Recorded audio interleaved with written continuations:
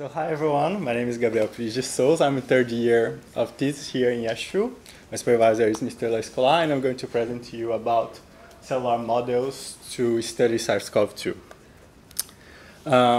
Maybe you don't know, but viruses are the most abundant entities on Earth, the most abundant organisms. And a phrase that our virologists like to say is that we have more viruses than stars in the sky. They are important forces of selection and population control, and they have been protagonists of many episodes of humankind. We have, for example, smallpox, measles, Spanish flu just 1 century ago, and HIV in the 80s. Now we are living one of these moments of protagonists of viruses with COVID. It's a disease caused by a coronavirus that hit out in Wuhan. You already know that. Just to say about numbers, we have now around 6 million people dead of COVID. So it's worthy that you have this fascination about viruses and also this fear. And it's worthy too to want to study them to understand better these organisms. And to study it, the easiest way to have it is having cellular models in our laboratory, so we can produce, and also we can study the biology or even doing tests of antiviral. Now for SARS-CoV-2, we have 5 major cell lines. They are permissive cell lines because of the entry factors, that each one has different expression of these entry factors, and that will guide the virus, which pathway he will take to enter, if it's endocytic or viral host membrane fusion, for example. And the aim of my studies was to answer some questions that the pandemic brought to us using cellular models. So you will probably remember, during the beginning of pandemic, we had a higher mortality of the virus, especially if you see the waves of the countries in Europe. And everyone was looking why it's so mortal and what are the risk factors for it. And we have age, we have sex, and we have other pre-existing disease. And one of the most common pre-existing disease in fatality cases of COVID was hypertension. People that has hypertension, most of the time they take medicines to control the blood pressure. One of the most used in the world is losartan. It's an angiotensin receptor blocker. And it works by binding to a receptor called ATR1 receptor to prevent the vasoconstriction. And when it binds, it suggested that it increased the expression of AC2. And AC2 is the major receptor for SARS-CoV-2. So our question is, if this increase occurs, it facilitates the entry of the virus in the cell. So to test this, we choose to do in vivo sick cells because they express the AT1 receptor, they express the AC2 receptor, and they also allow the complete cycle of SARS-CoV-2 with a cytopathic effect. We treated these cells with 7 different ARBs for 3 days, and we evaluated the effect in the expression of these receptors. So first, for AC2 receptor in RNA level, we saw an increased expression for all of the treatments, and a decrease of the AT1 receptor for all treatments too. That was expected because it's where the medicine binds to. And in proteic level, we have 4 from 7 treatments with AC2 expression increased, and we also checked if this increase occurs in the surface level of the cell, and we observed that for AC2. So after that, we kept this treatment for 72 hours, and we infect the cells for more 24 hours. We collect the supernatant to check the viral release, and we also did a Western blot of the infected cells. So we have first increase of viral release by the PCR for azilsartan, eprosartan, and irbesartan, which is exactly the same that we have increased spike protein inside the cells.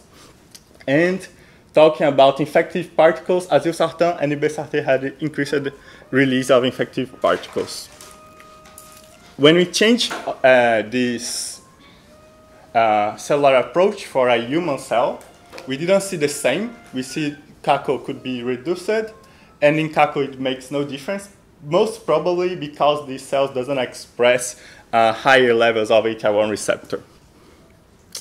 And while I was doing this work, we are also seeing an emergence of different variants of concern, a variant of interest. Alpha, delta, you know that already. And everyone was scared about the impact of these in the epidemics, in transmission, in vaccines, and it's totally worth it. But we are scared about, is my protocol still working for all these variants? And what I did was basically taking all these variants, more than 30 isolates, and we infected 3 different cell lines: Viro, CACO2, it's intestinal cell, and CALO3, it's pulmonary cell. And we evaluated the viral release of this by PCR. So what you have is this range of isolates from different variants, and the conclusion of this figure is basically that there is a high variability between the isolates. So now I will merge them in variants so we can have a look. For Viro E6 cells, we don't see difference between any variant because these viruses are produced and isolated in Viro cells, so they are adapted to it.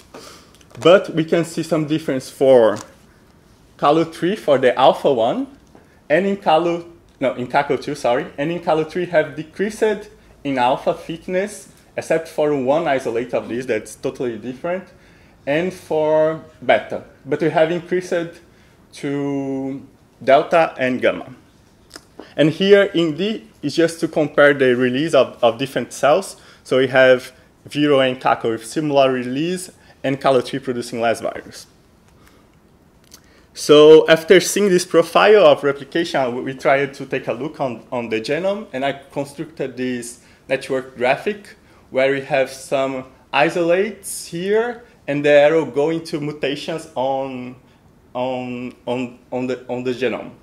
And we have it was a great distribution because it gave me a similar patterns of my tree, of my phylogenetic tree.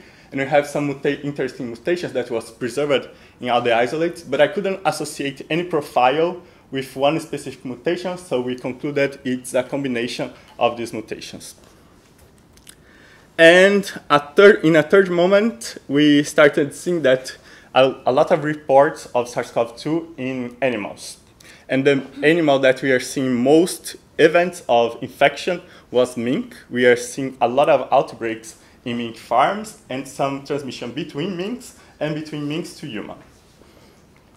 And as Wahiba probably told you, we had a prevalence of Marseille 4 variant, we call here Marseille 4, and during the end of 2020 to the beginning of 2021. And this specific variant was suggested to be emerged from mink. So what we did was taking all these variants, just like in the previous paper, and testing 2 mink lung cells. Just because I told you cytopathic effect is important, these 2 cells, they don't show any cytopathic effect even 7 days post-infection. But we could detect the viral release by PCR. And the interesting cases here is there is no big difference between the first day to 7 days, so the release occurs in the beginning of the infection. And for Omicron variant, we didn't saw this release. So here is a heat map of delta-delta CT between the variants. We are going to see also the bigger variant between the isolates, even if they are the same variant, and no replication for Omicron. Oh, pardon. And then we decided to take a look in the kinetic of this because it was suggested that the release is always in the beginning. And we have for these 2 cells, here is by PCR and here is by TCAD50. So when I'm talking about this, I'm talking by infective particles. We have a similar profile for the 3 variants that's not Omicron, but in Omicron we don't usually see any viral release. Here it's curious that the one that most produces infective particles is Marseille 4. Here we have all the similar and really separated the other variants from Omicron. And we tested also in CALO3. CALO3 is human. So in CALO3 we also observed that Omicron doesn't replicate well. And the conclusion of this, and by the literature too, is that Omicron doesn't have a good fitness for lung, but for the superior tract, respiratory tract. And to confirm that we are seeing it's not a problem in our Omicron, but a problem of the cell in replicate this virus, we did it in vivo, and we saw basically the same profile, the adaptation of all the strains. We did also some cycle with electron microscopy. The most interesting here is for the both cells, we saw the extended endoplasmatic reticulum and Golgi apparatus, especially here, and here is one of the virus inside the cell. And for this cell, the second cell, we also observed a reduced contact between the infected cells. We also saw this for CACO2 cells because of the release of a category. So as conclusion, it's really hard to find a perfect model to any virus, including SARS-CoV-2. And you need to give up of some characteristics to have other answers to your questions. And it's essential to still characterizing the new variants. And here is basically a decision tree that we produced to help to find the best cellular model for your question. That's it. Obrigado por sua atenção. Thank you for your attention. And that's all.